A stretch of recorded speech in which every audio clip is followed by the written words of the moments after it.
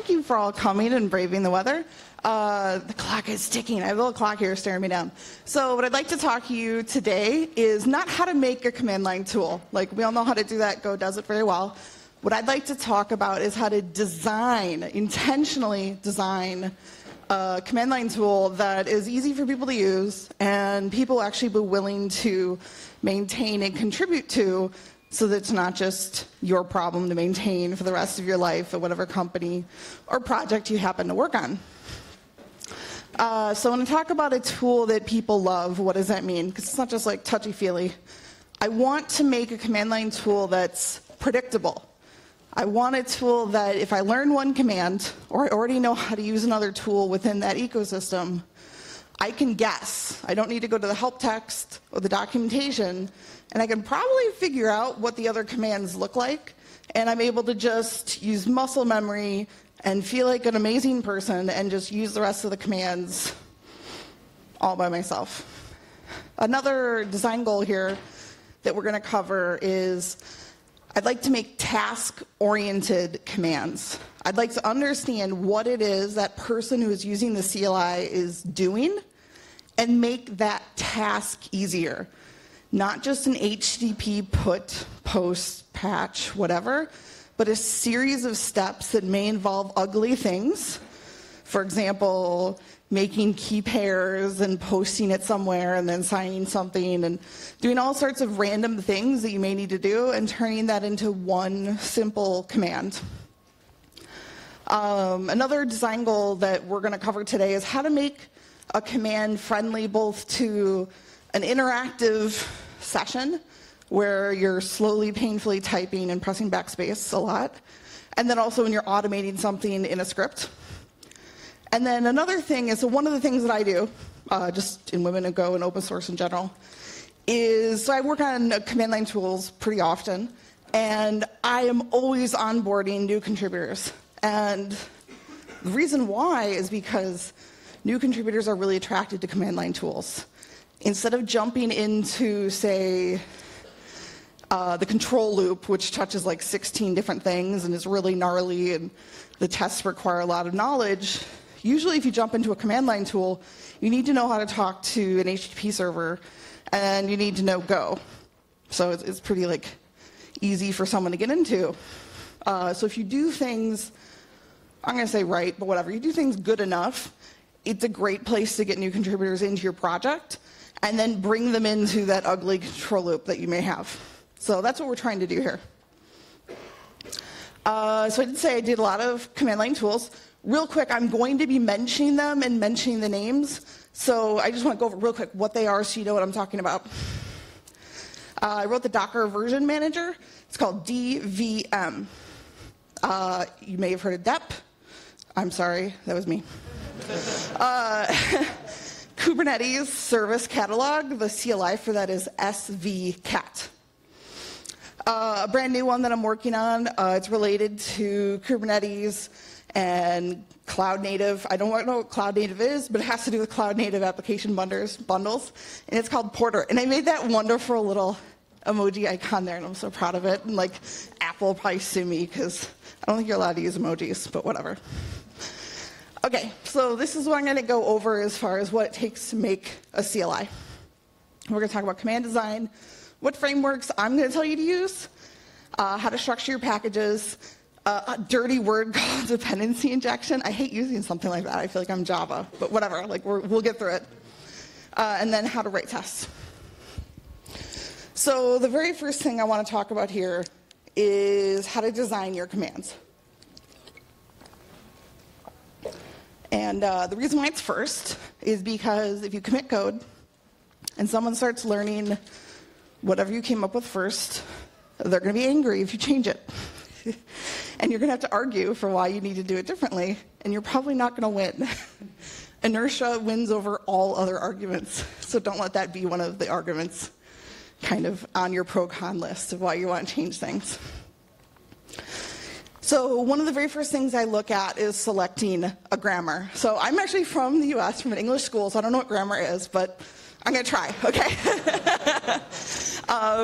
So again, native English, so subject, verb, noun is usually what I'm used to when I see a command line tool written by someone who knows English. So it may be like kubectl get services or helm list, something like that.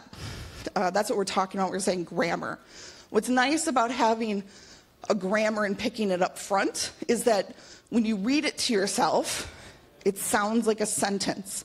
You're reducing that cognitive overload or just that burden of repeating it to yourself over and over and over again so that you can remember it from going to the documentation to typing it in the command line. Anything you can do to help someone reduce how often they're copying and pasting and actually learning these commands and being able to come up with them themselves is someone who's going to use that tool more and maybe like it a little bit more and not curse you out. So that's what I'm getting at with grammar right here. Another piece about grammar, though, is that when you're selecting these nouns and verbs especially, is you want to be consistent. So I'm going to pick on Helm, because I work on the Helm team now. So one, woo, that's really cool. I just started this week. That's exciting. Is that you want to be consistent. Helm is not consistent. It's Helm install. What is the command to remove something? It's Helm delete, not uninstall. That messes me up every single time, and I have it aliased. That is an example of being inconsistent with your grammar. And that is something that is going to cause people trouble every single time they use your command line tool. So you make a decision about you make a decision about how you're going to make decisions. So you can argue with your coworkers in PRs a month from now when they want to add a new command. You're not figuring out, here are all the commands that we may have in the future, but you're trying to figure out how are we as a team going to make these decisions so it's easier to just make them quickly and justify them and move on so that as a whole, as we add new things, it doesn't start looking like beautiful Katamari balls, okay? If you don't know what that is, it's a really great video game and you should totally play it. Okay, so the other thing you're going to want to look at is understanding the ecosystem that you live in. Very few of us get to write a really cool new tool and then not have to worry about what other tools people are running alongside it. So for example, SVCat, which is a service catalog tool, always gets used next to kubectl for Kubernetes. And I don't really get to pick and choose how that works. They made decisions. It looks like kubectl get services. And they made decisions about what verbs they're going to use, what they're called, what flags they're going to use. They use -- output, not -- format. This is what a printed output looks like, etc. I can't change something just because I disagree. I may have aesthetic differences or very held opinions, strongly held opinions. No one cares how I feel about it, because if I change it for change's sake, I've made your lives harder, okay? So SVCat looks very similar to kubectl for anything that's related to it. So for example, SVCat lets you list brokers. No one cares what brokers are, it doesn't matter. But the command is SVCat get brokers, and it's guessable, it's predictable. Now I have a couple commands that look nothing like kubectl. I have SVCat sync, and there's no noun after that. That's because sync means something very specific in my domain of service catalog. And it doesn't matter what it is, but because people who are in my world of SVCat kind of understand that domain, it makes sense to them, and I was able to make that decision. It's additive. But I don't get to go back and change things underneath. I need shared understanding. Cool. Now you all hate service catalog, just like me, so we can move on. So the Docker version manager, DVM, is a version manager. There's 12 version managers out there, maybe, who knows. So we copied the Node version manager, NVM. And because it kind of did the same thing, we reused all the same commands and patterns and how it sourced variables, etc. For the most part, because we wanted to drive home how you would use it, and it would look exactly the same. So most people are going, wait, jerks. It doesn't work at all like glide. Why'd you do that? It's because it doesn't work at all like glide under the hood. We didn't want people to assume that and think it. So we went out of our way to make sure that if you use the command line tool, we didn't accidentally encourage like these biases of going, oh, yeah, it should probably work like glide. All the commands are the same. Nope. So we went out of our way to make sure that we didn't use the same verbs and nouns and flags and things like that. So that's enough talking. Let's have cute emojis. Actually, that's not an emoji. I learned this is an emoticon. It's a very important distinction. They're really hard to type, though. They look cool. That's a shrug. But I always have to go to Google. So I want a tool that helps me make these. So I'm going to make a tool called emote. And I'm going to have a verb, add. And the noun will be emoticon. So I'm going to add one called gopher. And I'm pretending that's gopher. It's probably not. Like, you can tell me later it's not. That's fine. So I'm going to be able to add a gopher. And I'm also going to be able to remove one. I'm obviously not going to remove gopher, so I'm going to remove anxiety about my talk. Okay. And then I want to be able to add a repository. So here's a new noun that I'm introducing. I'm reusing that verb. I'm adding a noun, so I'm being consistent. And I also like to be able to list all my repositories. So one of the other tenets that we talked about a little bit earlier, though, was being nice to scripts. Parsing this in, bash sucks. So let's also add -- output JSON and let people be able to do this. This will just help as they try to automate my CLI. I'll probably have this on a bunch of my different commands, actually. So now I'm going to start doing something a little bit weird. And everyone's like, wait, Carolyn, I want to tell you you're wrong. Just wait. You can tell me I'm wrong later. But I'm also going to have one called emote list. And I'm going to list out all the different emoticons I have.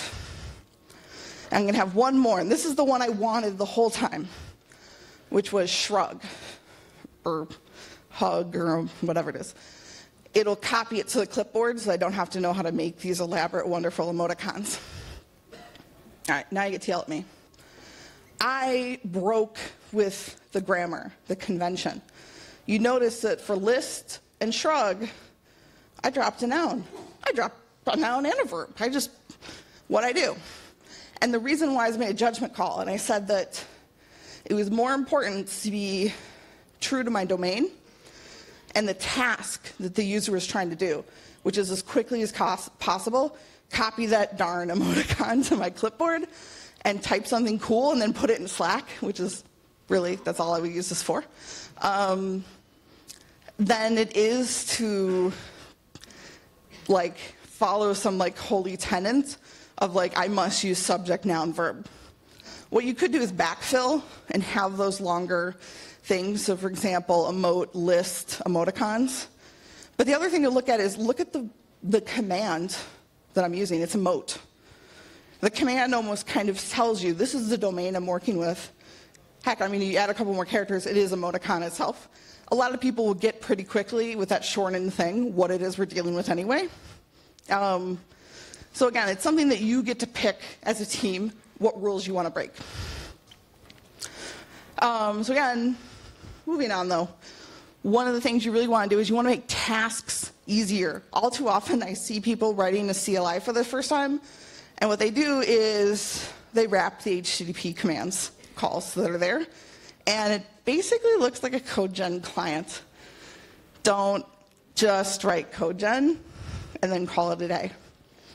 Anyone can write CodeGen and go, we'll just do it for you, and that's not helpful. We want to add that human layer to it and accomplish tasks for people, because otherwise you're going to see 30 different artisanal forks that add in this stuff for you, and you've missed this opportunity to help everyone out.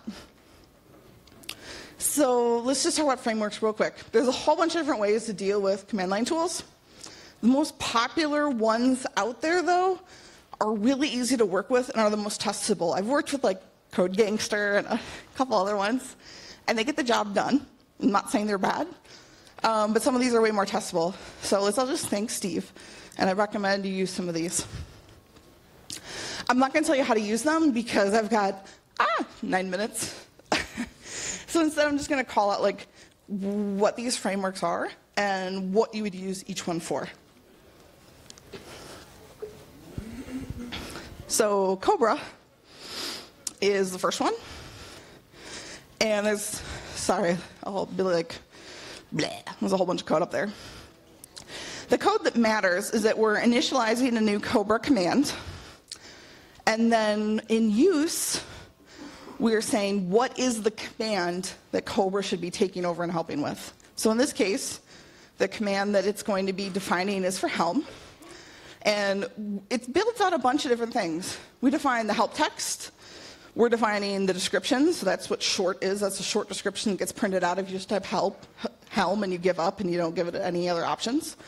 You can add in subcommands. So I'm defining Helm install and Helm list.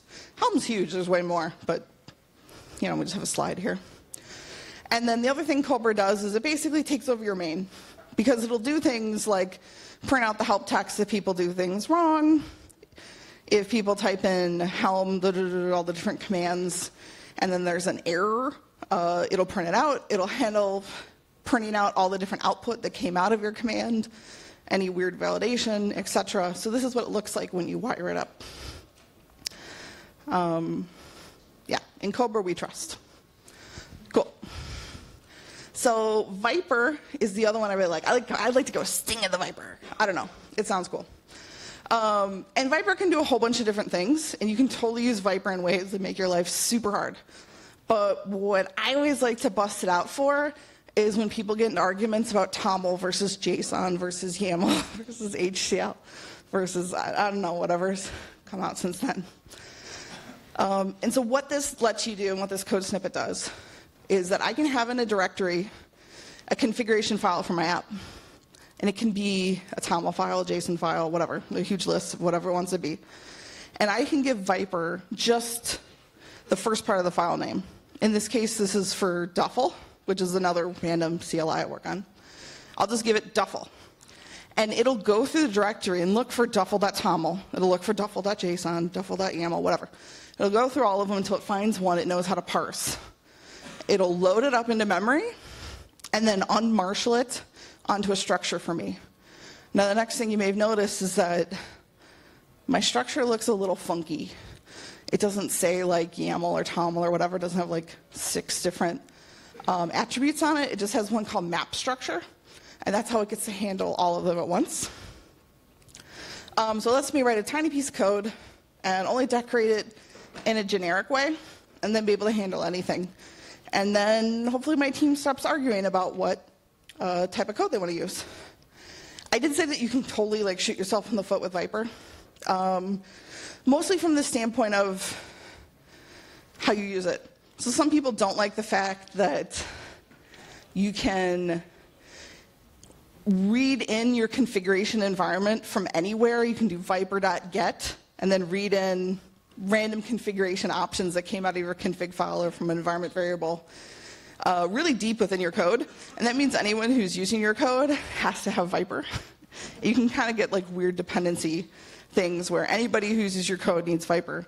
So I don't, like, just be careful when you do that if you're like a library, because people may like come after you.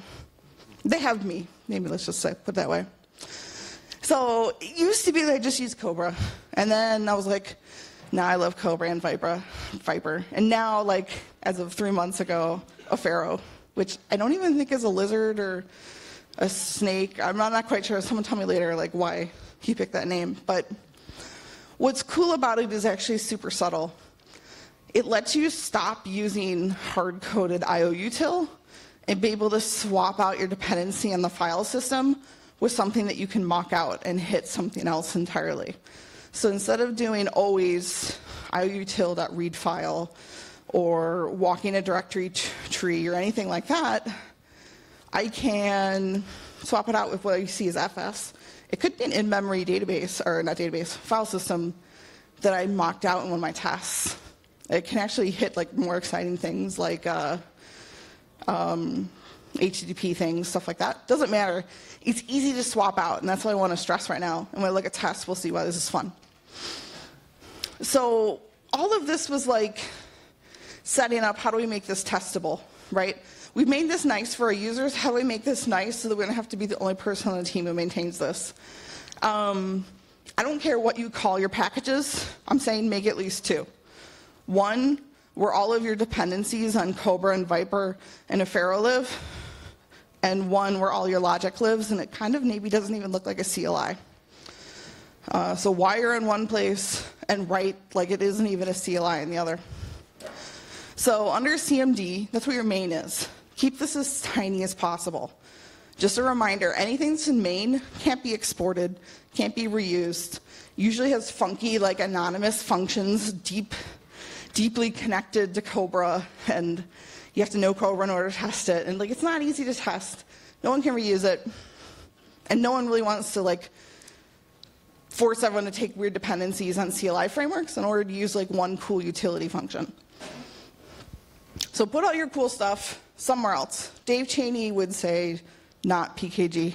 I don't care. Put it wherever. And what I suggest, either through structs or functions or whatever, do a one-to-one mapping.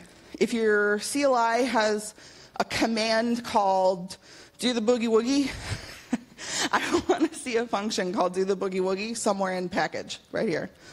And the reason why is because someone else who wants to reuse your command line tool and then do really cool things with it, extend it, and bake it into their own, they shouldn't have to like copy and paste your code and recreate it. They should be able to take one of your functions out of this package and be able to use it.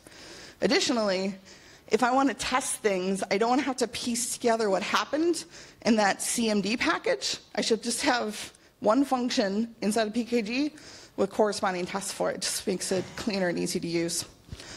And just like Bob Ross says, happy little packages with happy little tests for everything. If you are doing code gen, or you're doing band-aids and wrappers and hiding really how awful your API is designed, again, this is where it all goes. So, yep. So when I say we want to put wiring inside that CMD package, this is what it looks like. If you look at Porter, which is the latest command line tool that I wrote, everything looks like this, and it's very boring. There's very few tests because it's really hard to mess up this wiring. For the most part, they're just tests for validation. And it always calls out to something else. So for the validation, you can see it's just calling out to the printer package. And for the implementation, again, it's calling out to the printer package, and then it's calling print mixins. So if I want to test something, all the tests are actually in those other packages. And all I need to do is make sure that in CMD, I wired it up. I'm going to go through really fast on this, but one of the things that's really important that I said earlier is that you want to be able to treat that second package that doesn't have all the wiring, that has all just the logic for your CLI. You don't really want to treat it like a CLI, and you want to just be able to write tests for it like you normally write tests for anything else. And one thing that really helps with that is to be able to inject things like the console, so you can capture the output and go, what got printed? Or be able to inject things like the file system, so you go, did I make things right? Did I put in a config file? Can I mock in standard in? Stuff like that. So I like to make something called context, and again, that's not the right name for it. I don't care, but that's what I called it. And I also like to do things that eventually turn out to making, I call it an SDK, whatever. It's essentially a structure that replicates my CLI, but doesn't have any of the CLI frameworks associated with it. So it's called Porter here, and it's got everything with it. And then you can just use it like your CLI, but 100% programmatically through code. And this is what it ends up looking like. And then you can write your tests. And your tests for your CLI end up only testing your validation, your output, and your formatting. Damn. I tried. Everyone. Thank you all for your time. Appreciate it.